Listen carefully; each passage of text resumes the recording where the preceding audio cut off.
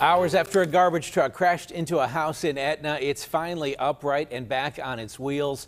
That truck went out of control this afternoon and slammed into a home just off Route 8. Good evening, I'm Ken Rice. A mother and two kids in that house escaped injury. Their home now is likely to be condemned.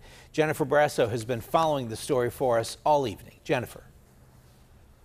Ken, two big developments. So the garbage truck, it has been towed away short time ago, and Route 8 northbound lanes are back open after being shut down for hours.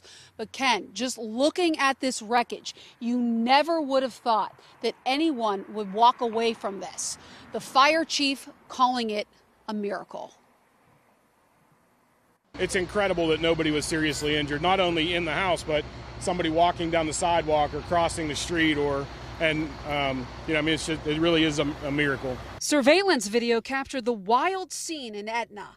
A garbage truck county hauling out of Westmoreland County flew down Katanning Street, veered onto Spang Alley, and slammed into this house. The force so powerful it ripped off the first floor where a 4-year-old boy, Bishop, was sleeping. His mom, Melissa Koski, and her 2-year-old daughter, Amelia, were in an upstairs bedroom.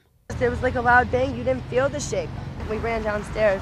Amazingly, no one was hurt. That's all that mattered. Everything else is replaceable. Etna Volunteer Fire Department Chief Greg Porter said the passenger jumped out of the truck before it hit the house. The driver was still inside.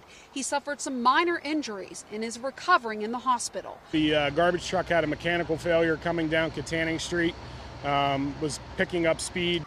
After hitting the house, the garbage truck went through a guardrail and flipped on its side and landed on Route 8. Northbound lanes shut down, while a heavy wrecker finally got the truck upright. Firefighters stabilized the house, fearing it could further collapse. Michelle Kelly lives with her daughter Melissa and her grandkids. She worries what they will do now. Where I'm going to go, what we're going to do, how I'm going to do it. I'm just a mess. Ken, tonight, the Red Cross is helping out that family. They've lived here for about 4 years. They are concerned what's the next step. A friend has set up a GoFundMe account. Reporting live, Jennifer Borrasso, KDKA News. All right, Jennifer, thank you.